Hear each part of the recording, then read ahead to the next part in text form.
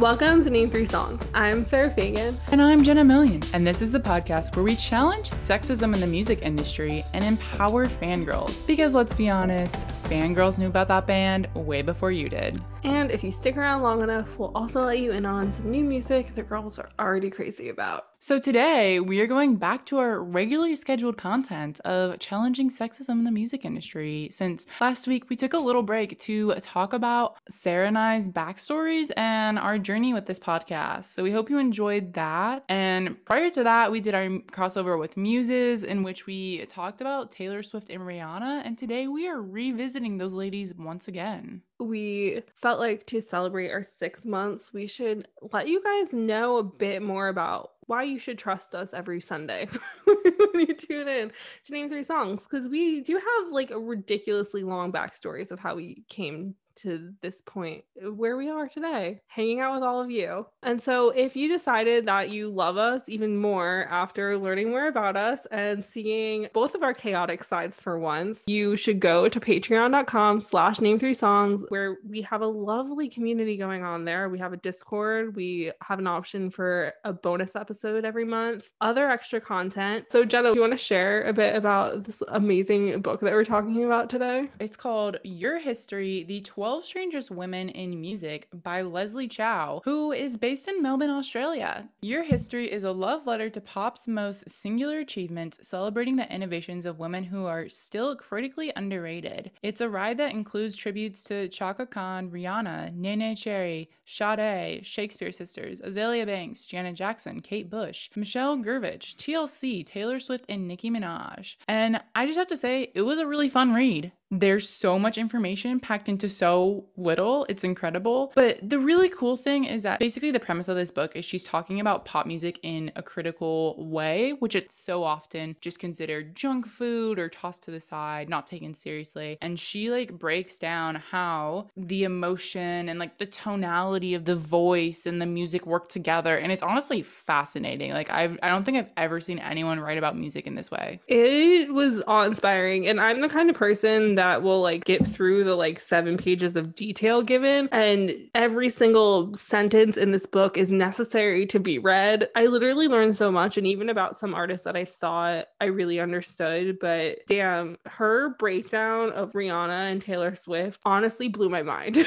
It's just so interesting. So I know a lot of you are big Taylor fans, so definitely get this book, because her dissection of the way that Taylor writes her music, especially from like the 1989 era on, chef's kiss. Yeah, so we're going to get into that today. And Lesley Chow is an Australian writer on music and film. She's been writing for more than 2 decades, all around really cool writer, really interesting conversation ahead. So without further ado, today we are joined by Lesley Chow, author of Your History. So I want to say big thank you, Lesley, for joining us. How are you doing today? I'm doing well, thank you. Thank you so much for having me on the show. Yeah, of course. We're super excited for the discussion today. So, Sarah, would you like to give an overview of what we're getting into today? Today, we are talking about pop music once again, and these women in pop who are doing things differently, but are still not taken seriously because the world of media and music critics never knows exactly how to handle pop music. And you so perfectly in your book, it sort of explained why it is that these artists aren't taken seriously. So can you just share like a brief overview of why you personally think that these pop artists have not been taken that seriously throughout their careers? Well, most of the women in my book have kind of emotional effects that could be described as,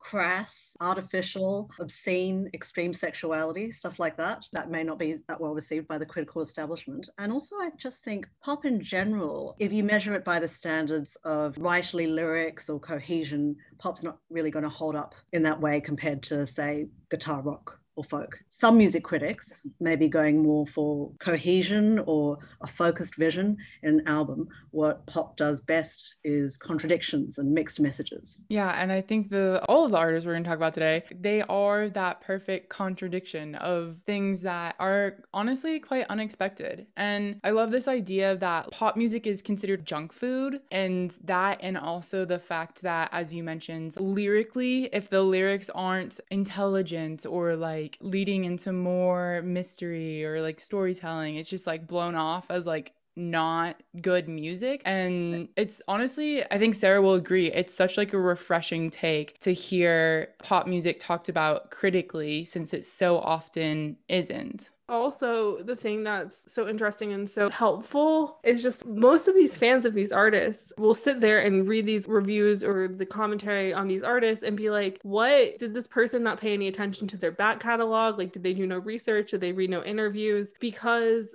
artists we're going to be talking about, like Kate Bush and Taylor Swift and even like Nicki Minaj, there's so much backstory to the music that they're writing and the lyrics that they're writing. And yet, because it is in this guilty pleasure category of music, it just gets written off straight away. And I think that throughout the chapters of your book, you very clearly are like, have you even like read these lyrics? Like, do you know what's going on here? And also the fact that, you know, what makes an articulate sentence in a book isn't the same as what makes a great lyric. A lyric can be, depending on how the singer enunciates, it can be deadened, it can be given kind of full blast. The meanings behind the words change depending on how they're put across by the singer. So when I list a couple of critics who sort of fault pop singers for, you know, incorrect grammar or, you know, like imperfect knowledge or bad sentence structure, and it's a strange set of standards to apply to something as fluid and mobile and mysterious as pop music, I think. Oh, definitely. For sure. Because there is so much more meaning. And I feel like just in any music, the way that it's sung, the way that they perform it, the music that goes with the lyrics, like there's so much that has to add up to equal to a song, that for these people to just ignore something because they're like, oh, every part of this wasn't created by the artist, which sometimes it even is, especially like in Taylor Swift's situation. Like she basically creates everything. Just to be so critical of it is interesting in and of itself. I mean, the bass line and the rhythm can work against the apparent meaning of the lyric because it would be on the page. There are so many to take into consideration when you're considering what pop music means. And I also like appreciated that you pulled artists from over the decades, because it was really cool to see that evolution. And I think that's kind of a good segue into talking about two main historical examples, which would be Janet Jackson and Kate Bush, which both really jumped out to Sarah and I. Because the idea of pop has changed so much through the decades, from when Elvis was called a pop star to when Madonna was called a pop star and everything in between and since. And when we were doing some like extra research on these things, I was blown away that Kate Bush and Madonna are literally the same age, maybe like a month or two off from each other. And yet I would have never even put them in the same century.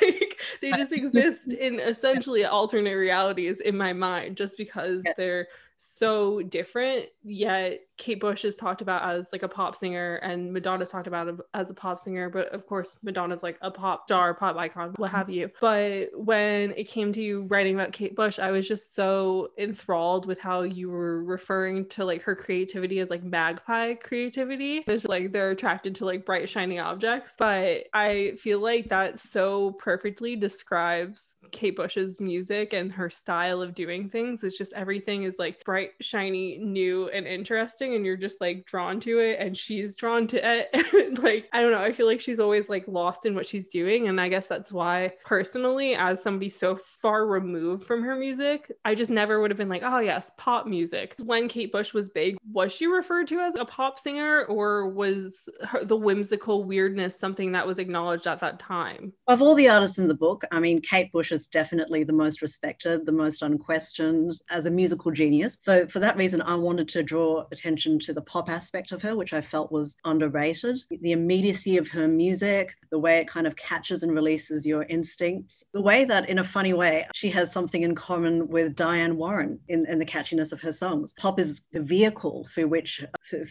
her sensibility became ubiquitous. Sort of the melodic drive behind the songs is very much that of pop. And so Sarah and I were kind of discussing this a little bit earlier, and like, so Kate Bush debuted at the very end, I think it was like 1978. Yeah. And then Janet Jackson, Madonna, these artists debuted more like 82. And we were kind of discussing how it was like that 4-year gap, but it somehow like made all the difference. And it felt like she had more control over being almost like an avant-garde version of pop. But that's also my perspective of, I didn't know her growing up. Like, this is kind of me discovering her now. So for me, the fascinating thing about Kate Bush is the way that she mixed mixes the avant-garde, the obtuse, the obscure with the most immediate aspects of pop, the rhythms that have an instant effect on your body. Sometimes in Running Up That Hill and a few other songs, it even reminds me of kind of Japanese pop themes. It's so catchy and it's so condensed. Those two aspects working together are what makes her music really interesting to me. The other thing that was so interesting is that Janet Jackson's solo career did start so soon after Kate Bush's did, and Janet Jackson was like 16, I think. It was so crazy because when we were first talking, like Janet and I, because I remember vividly like Janet Jackson's like Super Bowl performance. I remember her music videos being on like VH1 and MTV. And I always thought she was like the same age as Britney, just because of like her energy. The Justin connection. Justin connection. But yeah, in doing research for this, I was like, oh crap. Like I know who Janet Jackson is, but it was that thing where I was like, oh, like, wow, she was older than I realized. And also at the same time, her career has taken so many different steps to the point of when I knew her. And so in reading like what you were writing and sort of the ways that her music has changed and all that sort of stuff, at what point, or do you think at all points in her career was she leaning towards pop music, or do you think that there was at some point it more so felt like what people view as pop? Was she taken more seriously at one point in her career than another, or like what are your viewpoints on that? Well, Janet and her amazing producers Jam and Lewis changed what pop could be. They changed it from something that could seem confected to something that was, hard, angular, aggressive, abrasive. And I don't think that the innovation of that was fully recognized at the time. It was more sort of, well, Janet can punch her weight too, alongside her brother Michael. And I think it's only in the last few years that her debut album with Jam and Lewis, Control, has really been recognized as one of the great albums. And it's also interesting to look at her image back at the time of Rhythm Nation and Janet, the fact that she was fully covered, kind of seeming almost kind of clandestine and wary. I'm not sure that could happen today without a lot of intense scrutiny or questioning of her image. I loved that part when you said that she always dressed in like an unrevealing black suit, but it felt very erotic at the time. It was almost like the question of like the what's underneath, like you don't know. And that's something that today we see with Billie Eilish. She's always wearing like bigger, baggier t-shirts or track suits. And she's like been in the spotlight as a teenager, same as Janet Jackson, really. Like they both came onto the scene when they were like 15, 16, and now Billie Eilish is like 18. But it's that same thing, and the media now has talked a lot about her body of like, ooh, is she skinny? Is she thick? And then like when they finally like got a photo of her in like a tank top, it was like all over the news. Do you think Janet Jackson's like her appearance was talked about in the same way? I think the 80s and the early 90s were a fair period for women in terms of image, a lot less constricting visually. There wasn't that discomfort with being covered, and if they're covered, why they're being covered, why can't I see what they look like, and what are they hiding? That's really interesting because it's like you would think like now we're more progressive or like our ideas have moved forward, but it's yeah, you're shaking your head no, like the exact opposite. I mean, if you look at TLC, the way that they dressed with baggy pants, Left Eye would often use, like a condom as a monocle and have safe sex imagery everywhere. If you imagine the way that would be scrutinized today, it would be the substance of almost every interview or every article about them. The fact that we went from the era of media slowly becoming more accessible to people and women being allowed to be like freer and do stuff, and then towards the late 90s, early 2000s, gossip rags getting so big and them like attacking these women, and then people sort of starting to realize like that's not okay, but then like political correctness became a bigger thing. And yeah, at the same time we're like, oh, like women show themselves because they're liberated and they're allowed to, so if they don't, we're gonna give them crap about it, but if they do, we're gonna give them more crap about it. And it like creates that sort of pop star, like pop singer issue. And you've mentioned this in the book of being virginal and horny at the same time, of just like at one point they were sort of allowed to do that with no question, whereas I feel like now there's so many questions because you're doing that. I mean, even if you think about fashion in the 80s with pop stars and in general, there were sort of big ballooning shapes. You didn't really need to know what someone's body was like underneath it with the shoulder pads. And now it's like, I think people get worried if they can't see what a woman's body is like. Why is she wearing a shapeless boxy suit? I mean, if she's going to wear a suit, At least it needs to be less smoking so that we can see the definition of her body. And as far as I know, like Billie Eilish is the only major English language pop star who doesn't dress in a particularly bodycon way. And there are all these questions about it. So I don't think sometimes magazines create a false dichotomy as to, well, you can be sexy and you can be taken seriously. But I think if you don't appear sexy, can you be taken seriously? Is there even a choice? I mean, that is quite the question. Are you even a player, right? Yeah. I mean, Billie Eilish is the only one, but she is so different and so unique that, like, even though, yes, they talk about her body, she's the only Billie Eilish. Like, nobody even stands close to her. So it's like she really is holding her own in the music sphere. So she was going to succeed no matter what. Why aren't people talking more about her music, Yeah. instead of her image or her influence on body shapes and presentation in pop culture? Yeah. I think we run into that issue a lot though, and it felt like we were running into that issue through, like, in your book where you're talking about these women who it takes them to get to a certain point in their career for people to finally like revisit music and be like, oh, why were we sleeping on this? Why were we not paying attention to it? And I think, I mean, just to take us out of like the women thing for a second, like also right now it's like people, especially men on the internet, are like rediscovering One Direction, and they're like, oh, this was good. And it's like, of course it was good. When were girls ever wrong? Never.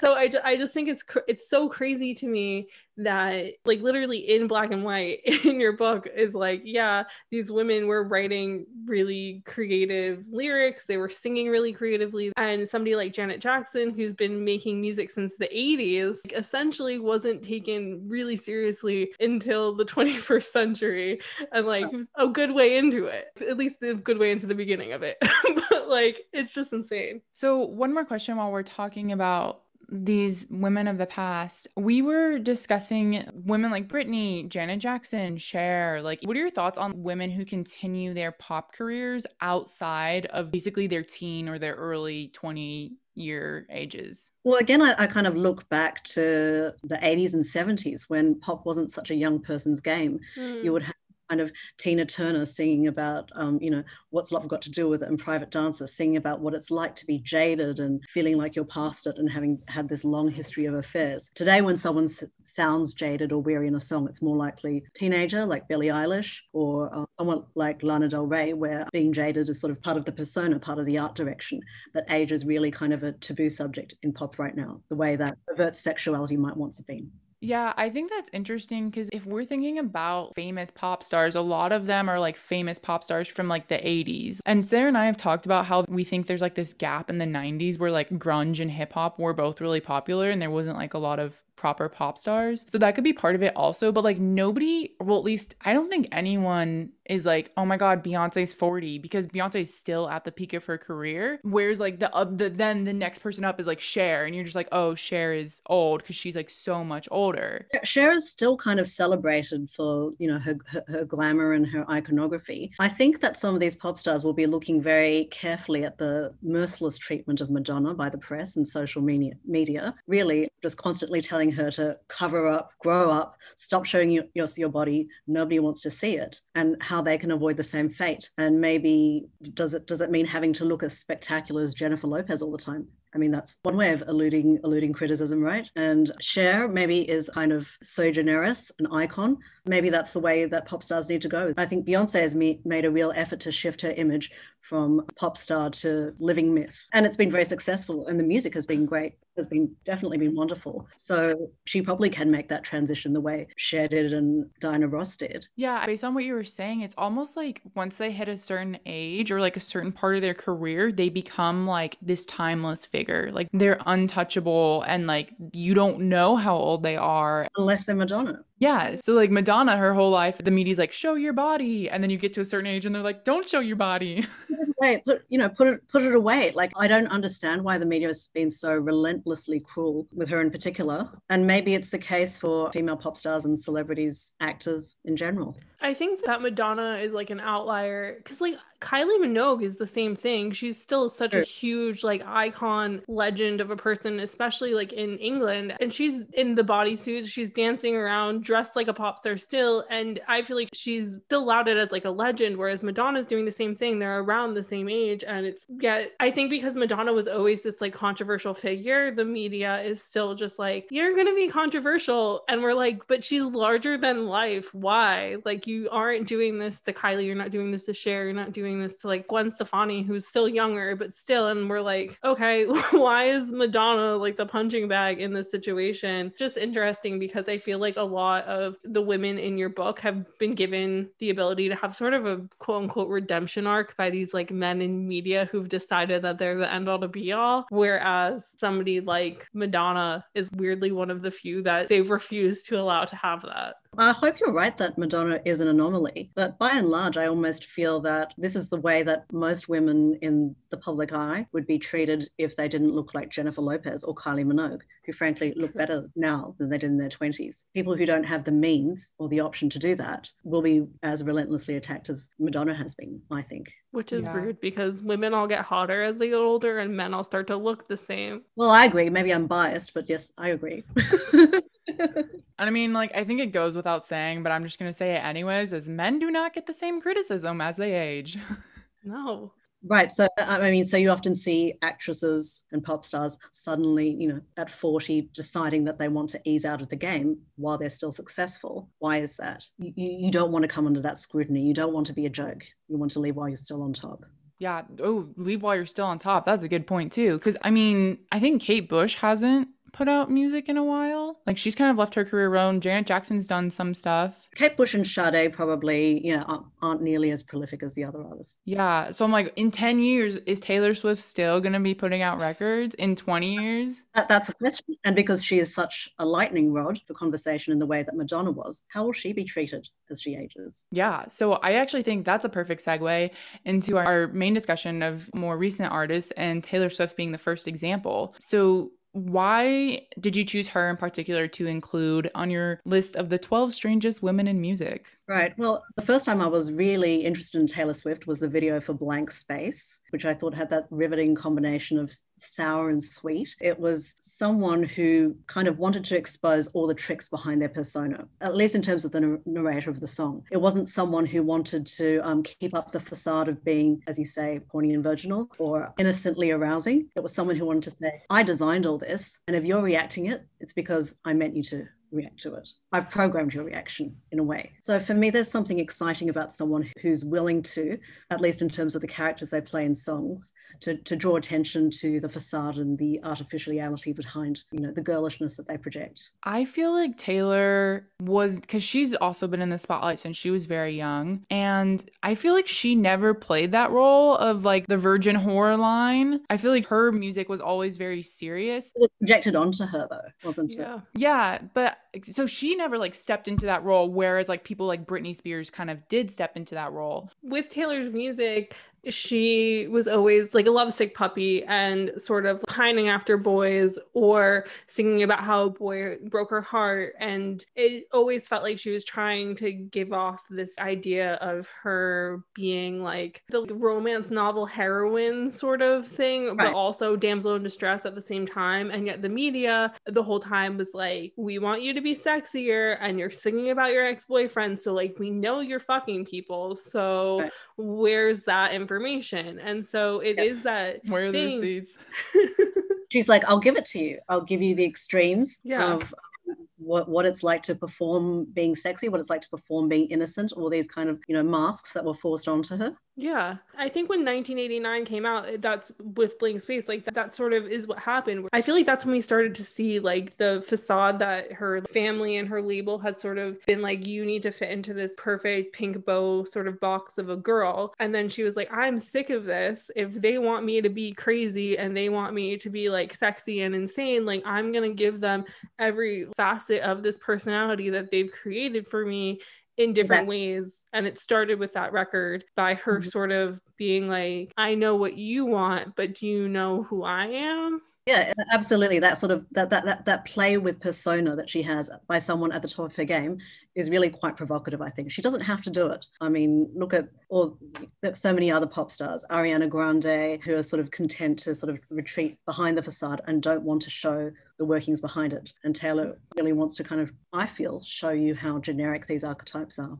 Yeah, I mean, I just thought it was so interesting how you acknowledged in the like section about Taylor how she would sort of sing about like with her red lipstick and like these different ways of like explaining herself in the song, which I've always known was happening, but wasn't really aware of it until reading. She constantly sings about clothes and makeup. Mm-hmm. And some might say, well, that's just because, that's just what a girl would be interested in. But actually, for her to sing about the components that go into making this kind of classic image that she has is quite unusual. It feels very much like her acknowledging, like, maybe this isn't actually who I am. And I feel like it's never been clear to me that Taylor has been trying to break away from this idea of Taylor Swift for such a long time. And it wasn't until recently that she finally put her foot down and was like, I'm sick and tired of pretending I don't care about things. Absolutely. I also feel like unless you've been following her career trajectory, you still wouldn't know that she's doing that. Like you still would assume she's just this blonde Barbie. And I think also when you take a critical look at her music, she is very cunning and very calculated, but it almost still feels like a mask of like, we don't actually know who the real Taylor Swift is. I think with these two most recent albums, she's finally like, hey, I'm actually a cozy cottage bitch. Right. But then, we'll see what happens. I mean, she might go and do a pop reinvention. I hope she does, because I love the way that she plays with masks and wants to tell you very much that they are masks instead of, remaining kind of safely demure or, this is just how I am. I mean, really every album cycle of Taylor's is like a new vision of her, especially since 1989. And then Reputation was like her just being angry and being like, guys, I tried, like, why did you miss what everything I was trying to tell you with 1989? And then she made like this angry album. And then after that is when Lover came out, and it just was like this sickly almost a reaction to the press cycle of the press of the previous cycle. Yeah, and it's so interesting how she like handles these things. And the thing that was so frustrating is when Reputation came out, I was working at this gossip news website, and it just felt like everybody just missed the message, and instead they were like I feel like they did the media did the exact opposite of what Taylor wanted them to do, because they were like, oh, look, like she's showing us how like she's like snake-like and like all this stuff. And I'm like, no, she's telling you that you're snake-like. It's the other way around. But the media doesn't want to be self-reflective, whereas Taylor's like, I want you to be self-reflective. And then they like didn't get it, and she was like, okay. And then, I mean, obviously this is just my personal opinion, not as like a Taylor stan, just as a music enthusiast. And then the next album's Lover, which is like sickly sweet pop music, where I think so many people were like confused, especially ones like not in her fan base. I think her fan base more so got it, but I mean, me personally, I was like, you went from sampling Right Said Fred to like sampling maybe from My Little Pony, and I'm so confused. Yeah, it's a whole different set of imagery. I mean, except for the last two albums, which kind of are more homogenous. Like it's a whole different set of imagery that she brings to each album.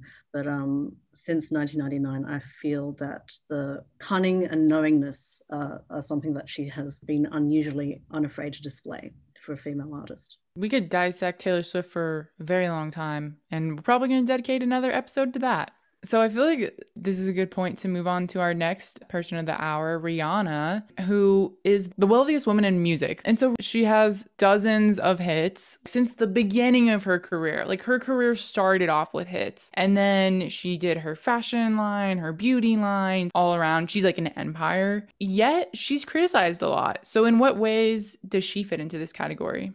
In terms of her strangeness, I was probably thinking of the effectlessness of her voice. We all know that she can be a soul singer or a blues singer if she wants to be on certain songs. But for the most part, I mean, her voice is kind of, it's like Teflon. It's like silicone. She gives the illusion of sort of phoning it in with her vocal. And I think critics have been really uncomfortable with the fact of that seeming effortlessness, which is quite unusual in a female pop star, where usually it's like you have to show that you're giving it up. You have to show that how many octaves your range is. Yeah. And the fact that it was kind of affectless and kind of, sort of a little bit punk in her delivery, I think kind of discomforted people. You point out the song Umbrella, which you hear that she sings like the Ella Ella A A, which iconic song for all of us. I feel like that song forever lives in my head. And then we see the same thing in her like 2016 album Auntie, or we see it throughout her career, but especially on the song Work. Like as I was reading the book, I went back and listened to that and I was like, wow, she really did. Like it's so interesting, like the way she sings it, and it's the exact like similar delivery as Umbrella that we've seen throughout her career, and she's been famous nonetheless, and yet she's still criticized for it, even though like she's gonna be rich and famous whether or not people criticize her. Well, I feel like she's been criticized on those grounds that people often criticize pop, that it's sloppy. I mean, they even use, I mean, that's a term they use for her voice. It's haphazard, it's sloppy, it doesn't seem to have a coherent meaning. And they seem upset that she doesn't, pronounce every consonant or extrude her vowels. I mean, they seem to take that as, as evidence of lack of a work ethic, which is kind of ridiculous. A song like Work would not sound good if somebody was like, work, work, work, work, work. I was going to say, why don't you work, work, work, work? Yeah, right. And like that would not be a banger in the club. Exactly. And yet there were all these, I mean, there's lots of women singing about work. I mean, there's Missy Elliott, Work It, and Britney's Work Bitch. But I just think it's very odd the way that speaking in her particular vernacular was seen as, in review after review, evidence of being kind of slovenly or not caring. I just think that everything I think that everything Rihanna does is for her, is she's doing it because I feel like there's a reason behind it. I don't think that Rihanna does anything with no reason, and it's proven in the empire she's created and the fan base that she's grown from her music and her other work. And I think also, in a way, the fact that she is singing where it kind of feels like she could do it harder, she could put more effort in. It's just her being like, I'm sexy in everything I do. Why does it matter? But also, again, I don't know if people I've never lived in Barbados. I don't know what the style of singing is there. I don't know what's popular there. It's these critics could just be informed on Western Americanized music, and it's what Rihanna's doing could literally just be what's popular, what she's grown up with in Barbados. Yes. Mm-hmm. Absolutely. It's okay, so what if she's not enunciating? I know Bob Marley's not from Barbados, but could you ever understand a word Bob Marley was singing? No, but he was lauded for it because he was a man. But it's these things where they're from these Caribbean countries that have their own culture, they have their own thing that these white people don't understand, and then they're judged for it, or she's judged for it. I also think that if women sound effectless in a pop context as opposed to an avant-garde context, because we all know, Kim Gordon, Lady Tron, they can all have sort of nonchalant female voices, but it's seen as being within the realm of art. But in pop, it's seen as a lack of caring, a lack of effort. Yeah, and the way because you called out a few critics, or pulled out some quotes from them, the way they were describing it was going back to that idea that women must be entertaining, or must entertain us. They're she's not interesting enough, she's not trying hard enough. It's trying hard enough for who? For you to be entertained? I'm getting to look at Rihanna for more than 5 seconds is entertaining enough. What else? What else do they want from her? I mean, the way with some of those songs, Diamonds, Rude Boy, I mean, those songs are interesting precisely because of her kind of lack of effect. I don't know if you want to hear someone sing their heart out on Diamonds on American Idol and kind of giving it up for the high notes. It's more interesting the way it is when it's slightly impersonal, slightly distant. It's kind of the way Diamonds are, sort of crystalline, perfect. And I mean, I've never listened to a song that Rihanna's featured on and been this would be better without Rihanna on it. So and so it just blows my mind that there is this need in the media to just criticize every possible thing they can about women in every aspect, especially for something like pop, that these same critics are like, there's nothing special about it. Like, it's just like a guilty pleasure music. It's not real. And yet Rihanna is essentially to them not taking it seriously. And they're like, how dare you not take pop seriously?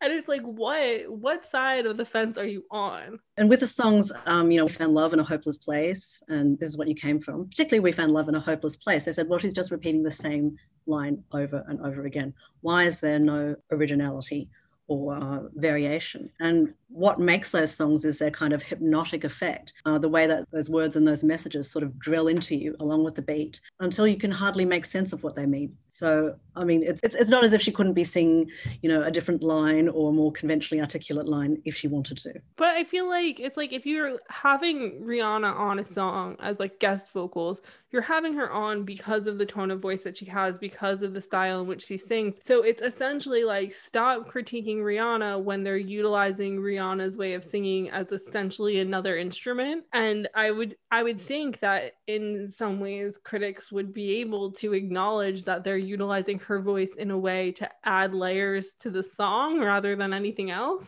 Particular instrument, it's metallic, it has a certain register. I don't know why you kind of expect her to do melisma or for her voice to do more than it does. I think also like Rihanna's a perfect example for this, but you come back to this theme throughout the book of like, it wouldn't be the same if it was somebody else. It wouldn't be the same if it wasn't this way. And these songs are famous for a reason. Yes. And like that part of it is so easily overlooked. Exactly. Like I think with pop, the interpretation is that, well, it could have been anyone. Sometimes it could have been anyone and the song would still have broken through. But I mean, there are so many cases. I mean, TLC were offered Baby One More Time, which went to Britney Spears. It would have had a completely different meaning, a different and defined meaning coming from TLC. Milkshake by Khalees was pitched to Britney first and they turned it down. Right. I mean, and apparently many of the songs on Justin Timberlake, Justified, were pitched to Michael Jackson.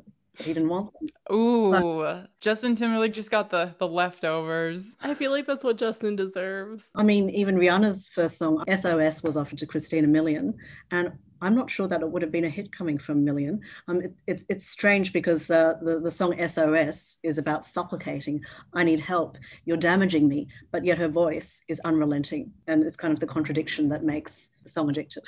So obviously Rihanna's not lazy, but in many different ways, like these men have been like, she's lazy, what she's doing is like not focused, all that sort of thing. And then when you specifically acknowledge that when Auntie came out, that they were sort of like, oh, this feels like cheaply affected, like cheap and all that sort of thing, and like lazy.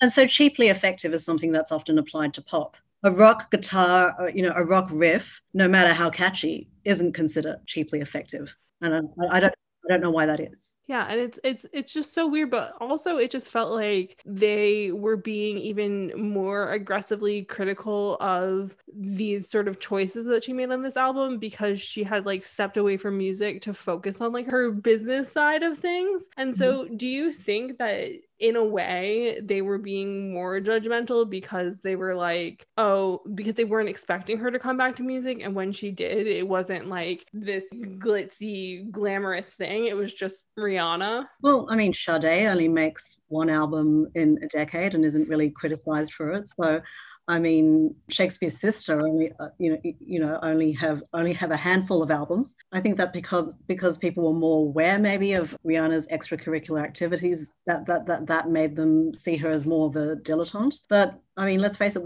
what she's done with fashion and music has had an amazing impact on the culture. Her lingerie line seems to have pulled off Victoria's Secret, for God's sakes.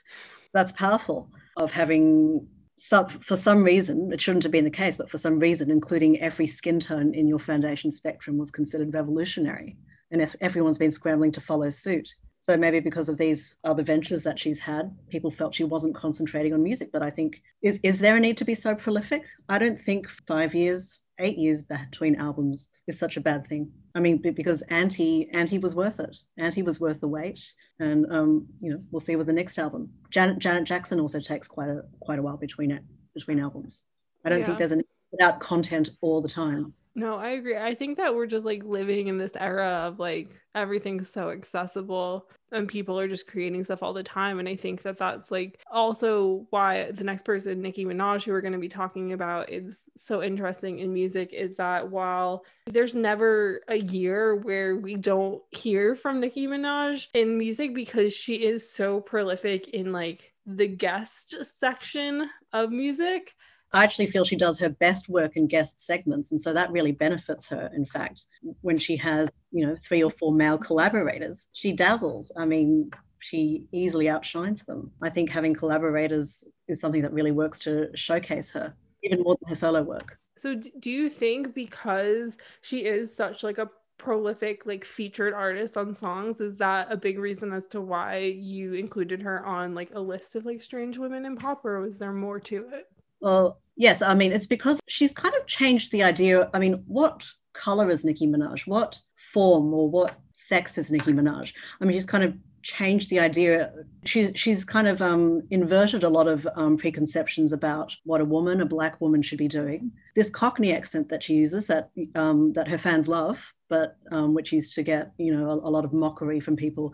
Why is she speaking in a Cockney accent? Why does she adopt all these different voices? I think that's how Nicki expresses herself. She would find it too constricting to speak in a single, legible, coherent voice, which is what people tend to want from their songwriters classically.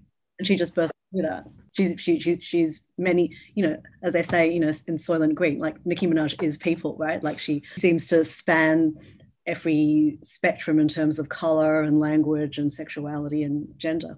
Yeah, she's definitely a shapeshifter for sure. And I think that's like, obviously that's what sets her apart, but because that's so different from like the norm, quote unquote, that also makes her like a target for criticism. Well, I think perhaps they feel like she's taking on these quirks as kind of gimmicks, and they find them annoying. But I do think that Nicki Minaj has, the really creative inability to be one person at one time, even just for one sentence. If you listen to her singing on Monster, or even just, guesting on Saturday Night Live. She's a chameleon of sorts. Like I feel like a lot of people's first thought of Nicki Minaj is like hip hop, like rap artist. But when you really think about it, like she's featured on like songs with artists from like Lil Wayne to Drake to Katy Perry. She's literally, there's very few artists that are in like that A-list spectrum of musician that Nicki Minaj hasn't done a song with. And it's just so crazy that because she is able to sort of be a chameleon with things that she's criticized for it, when somebody like David Bowie made his whole career off of the fact that he would literally just like change who he was from album to album. And it's like, she has the ability to do that from song to song, and you're going to criticize it. You should be celebrating it. Right. She's not seen as the kind of master of all her personas in the way that Bowie was. I was just curious because like we think of Nicki Minaj as this like rap queen, and some of the women in this book lean more on like the hip hop rap side of things. So I was curious, in what ways do they fit into the world of pop, or do you mean pop more in the sense of like popular? I mean more in the sense of popular music, and I mean in the sense of immediacy. I feel like every artist in this book does something immediately to your hips as well as your brain. You kind of experience it in your body before you even digest. Is this a good lyric? Before you know that, it's an irresistible lyric. It's a compulsive lyric. Yeah, it's so subconscious. And that's the reason why it's funny that these artists sometimes are criticized for not having good lyrics. It's because like repetitive lyrics, as if they just couldn't, as if they couldn't come up with alternative verses, but the impact would not be the same. And I mean, Nicki Minaj is somebody who's, as you mentioned, Azealia Banks, also, they're so unique in the way they write and like the phrasing they use, but so much is portrayed in their emotion and their delivery of it that it's almost like the lyrics could be whatever, like anything, but they bring so much to the performance that like that is more than half of it.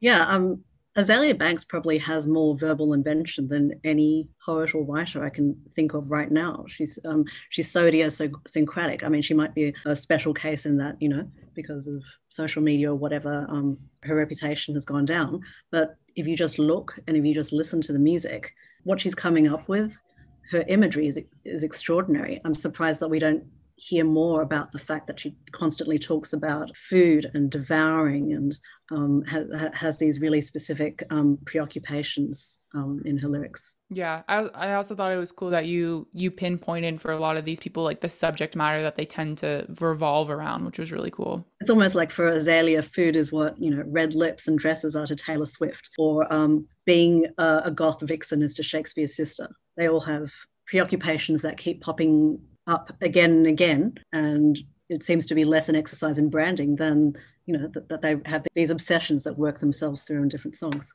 Definitely. Yeah, these critics get nothing from their lyrics. Since we've been talking about pop over the decades, we mentioned Billie Eilish earlier, who's one of the newcomers within the pop world. What are your hopes or maybe your thoughts on the way pop music can be spoken about in the media, moving forward? Well, when I'm writing this book, people are like, seriously, you're writing about Rihanna? You're writing about Nicki Minaj? Taylor Swift? Why don't you write about Laurie Anderson or Nina Hagen? And when I tell them I'm writing about Kate Bush, then it's like, oh, well, that's okay then. But I'm hoping that sort of the moments of strangeness and contradiction that pop is especially good at will come to be valued just as much as the more coherent meanings that we get in other genres. The way that the singer says ooh, or the way that they choose to kind of hold back or inflect a lyric will be given the same amount of attention as, say, a really quotable line from Nick Cave. I did really like how you explained that the different ways that oohs are utilized in song can mean so many different things. And I have this band that I really like called McFly, who sing a lot of oohs and la-las and na-nas and those sort of things. Really? I'll have to check them out. I don't know them. They love those filler words and sounds. And my mom, my parents really liked them too, but she would always joke and be like, oh, is this the na na na song or the na na song? And I'd be like, oh, we know exactly, I know exactly what you're talking about. And so it's just funny that it's something that a band that I grew up on utilized so much, and I knew exactly what they meant by them. And you know which one they mean by each different one, which is kind of right. I haven't listened to McFly, but with these others I'm talking about, it's not a throwaway ooh you. It's kind of something odd is happening. Some odd injection of energy is happening with the ooh, or in the case of ooey ooey ooh, the something is being sort of expanded and narrowed. There is something strange which is transmitted to the listener in that moment and specific, and I feel like that could be something that people look more at. Yeah, and I feel like these younger artists like Billie are utilizing sound in such a new and different way, and so they're utilizing melodic noises in a different way. So I feel like in your next book you'll have a new sound to dissect. I hope so. I mean, I'm thinking about that. I'm thinking in two directions: of another book on music, more weird women, or weird women film. So again, to use Billie Eilish as an example, just because she's so unique, do you think young artists like Billie, who are kind of really pushing the boundaries on pop, are they also kind of allowing music journalists to maybe reevaluate pop music under a more critical scope? I hope so. I mean, I think there is increasing respect for pop. When you look at top 10s, top 50s songs that you should listen to now, there is more representation for pop, hip hop, soul, and funk. But I think it's still... I think what we think of as a great song is still quite limited. And even though everyone thinks Neneh Cherry is great, Neneh Cherry is an innovator, you never hear her name listed in, amongst the greatest songwriters or the greatest songs. I think also though, how positively Dua Lipa's been accepted by the greater journalism world, and people just celebrating Dua when she sings cut and dry pop music. I think that is sort of showing that there is that willingness to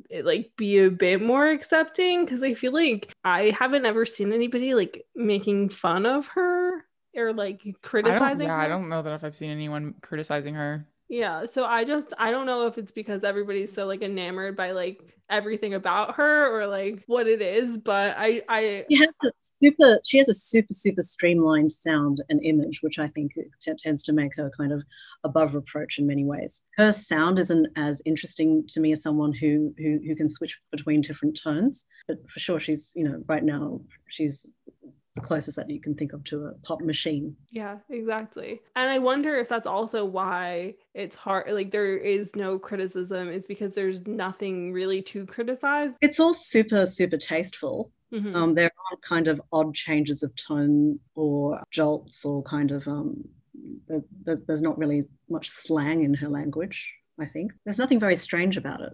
Yeah, I agree. So I think one final question for me, at least, since you mentioned kind of like these top 10 lists and like songs over the decades, I'm just curious if you have any thoughts on like what makes the song that stands the test of time. Something that is truly memorable and which couldn't have been expressed in any other way than through music, and perhaps with this particular singer. You can't read the lyrics on a page and say that that's a great writer. It needed the vehicle of this particular voice, this particular rhythmic flow, kind of the push and pull. That's what makes the song indelible. Yeah, that's awesome. Thank you, Lesley. Your book, Your History, The 12 Strangest Women in Music, is out now for people to go grab a copy. And are there any other websites or social links you want to plug for people to follow up and find you or anything? Oh, so I'm newly on Twitter as of maybe like less than 2 months ago. So at Lesley Chow Story, just finding my feet there. And you can get the book from Repeater Books, independent bookshops, Amazon. We'll have all of your links and everything in our description. So if anyone wants to go get yourself a copy, that'll be linked. I just want to say thank you again, Lesley. We're definitely going to be looking forward to more of your work. Thank you. Somehow we finish an episode and my brain is filled with more knowledge than it had when we started, and I don't know how we do it. Yeah, it's always fun when that happens. Lesley is like a great, very, very knowledgeable, very critical thinker, which is fun. Yeah, and great for what we're doing, because the more of a critical thinker you are, the better for us. But I just mean, like, how much information she fit into this book and like still had new things that to say. Yeah. No, she's great. I mean, every chapter in here is like its own mini essay. It's incredible when you have one of those friends who's like, yeah, I had such a hard time reaching the word count. And then they're like, can you read my essay and like let me know where I could add more? And you're like, I can't possibly tell you to add more because somehow with like 3,000 words to go, you reached every point so perfectly that you should just win a Nobel Prize. But yeah, I learned so much. A bunch of you guys have been telling us that you've been getting books that we've talked about, so definitely add this one to your list. You learn so much in under 140 pages. So if you need help figuring out what indie bookstore to buy the book from, or you have any thoughts, concerns, you're going to be purchasing the book and want to talk about it, we are very much online, and you can come chat with us at Name 3 Songs on Instagram or Twitter. And if you want even more access, you can join us on Patreon, which is patreon.com/name3songs. And if you have any personal beef or affection that you want to 100% reach one of us specifically, I am at Sarah_Fagan, and I'm always accepting love notes. And Jenna is at Jenna_million, and she prefers flowers.